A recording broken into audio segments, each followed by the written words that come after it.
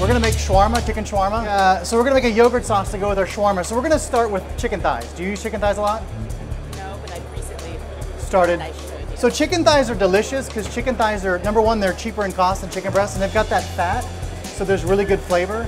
I'm gonna start cooking that, so I'll hopefully just burn myself and not you. Are you pretty good with a knife? Yeah. I like that. So if I said dice an onion, you'd know exactly what to do. Really? Golly, it's great. I don't have to teach anything. There you go. So we're gonna dice it. Okay, so we're gonna throw some olive oil in a pan here. So I'm gonna get hot here. So we're gonna use avocado oil. All right, so we're gonna go ahead and heat this up. So again, the bacon fat burns quickly, but if I add avocado oil, it's gonna kind of help everything go to a high temp. Look at you. You're just doing it.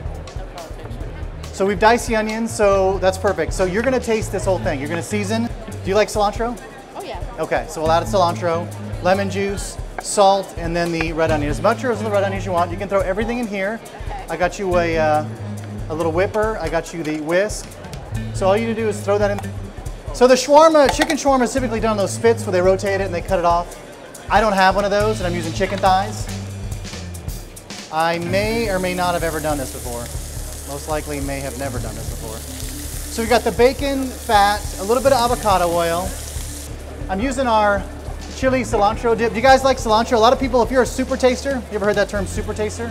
So if you're a super taster, typically you taste a lot more of stuff. So cilantro tends to taste soapy to you. So if you have soapy taste when you eat cilantro, you may be a super taster. All right, so chicken thighs are cooking up.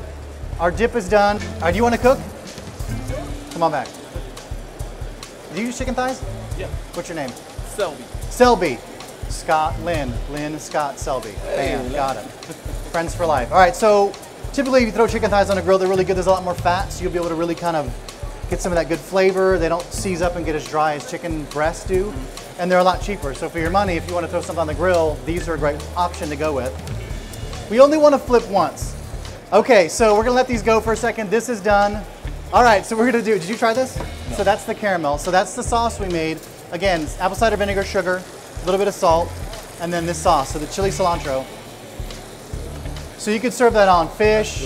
It's good, right? It's not bad. Whew. So I want you to cut these with the tongs, but if you weren't gonna cut these with the tongs, you'd use the cat's paw.